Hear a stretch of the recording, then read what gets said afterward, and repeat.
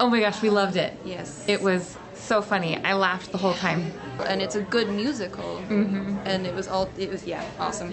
It was surprising and I loved it. It was so funny. I've got songs stuck in my head already. It was great. It's very relatable to a lot of teenagers these days. We all hold our secrets, but now I just want to go home and find out what your secrets are. Do you have any tattoos? No. Great show. We enjoyed it very much. The cast was great.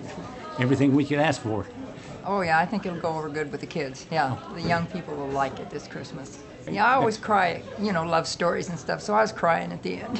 Things I can relate with Ellie. Definitely the fun, modern version. It just is so relevant right now. Yeah, I think much more relatable. And it's harder to be a teen now. Teens have a lot more pressures. I really liked how the mom was acting like the teenager. It was really tender. It was really sweet, and it moved me. It was funny and it was high energy and it was really enjoyable, but it was also really, really sweet and a good reminder to practice empathy. It was such a special look into the bond between mothers and daughters and how precious that is. Both the mother and daughter an equal voice in the matter. It was very hip and new and very energetic.